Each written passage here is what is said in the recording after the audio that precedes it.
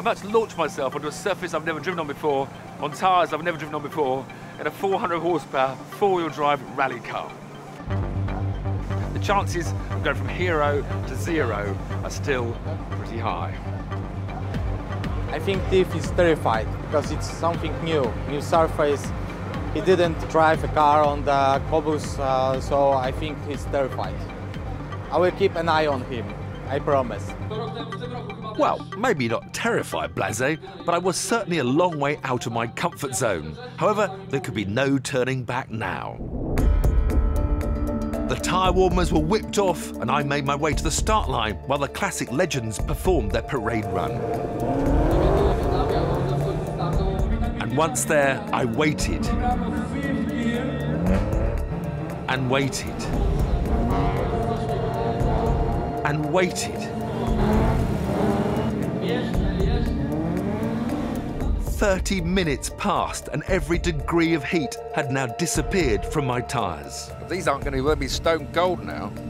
And to add to my anxiety, the temperature had dropped even lower. So now I didn't know whether I'd be tackling wet roads or icy ones.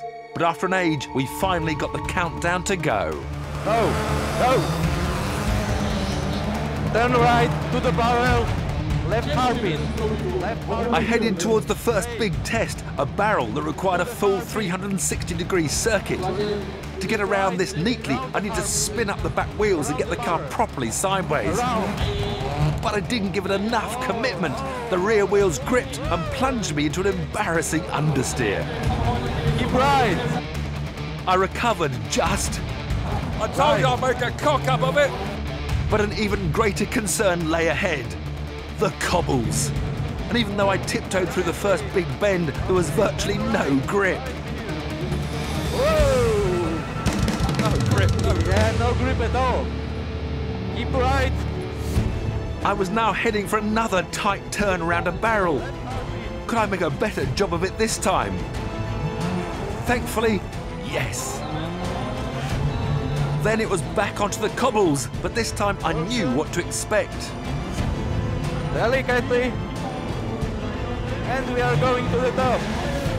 With confidence growing, I felt I could pick up the pace. But I still had to get to the finish line, so I wasn't prepared to take risks.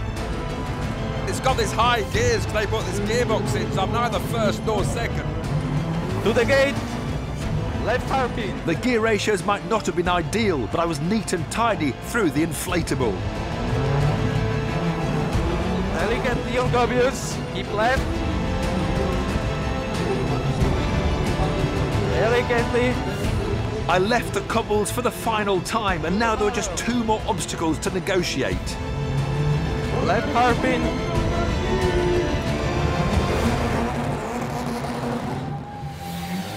To the barrel. Left hairpin.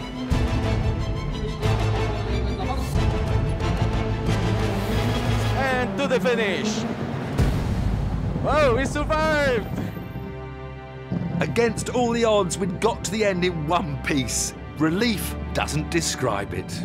Well, I looked a bit of a Mickey Mouse on the first big roundabout, but then we got going and all the other handbrakes were really good. Pebbles, I just backed off. I mean, could go so much faster, but I couldn't trust what I could grip. Thanks to Voyager, we survived. It was great fun to be a co-driver. When you see all of these people, all of these flashes, I cannot describe it better, but everybody which didn't see that, you need to come to Warsaw and see this special stage on Barborka Rally.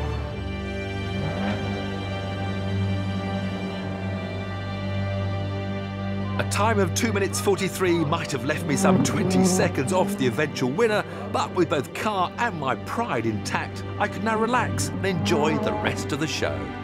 The Barborka might be over for another year, but I'm sure the party will go on long into the night. I'm just not quite sure I'll make the finish line. Power on it, plows back into an understeer. Give it a flick, get it sideways, but then the front end takes control and it washes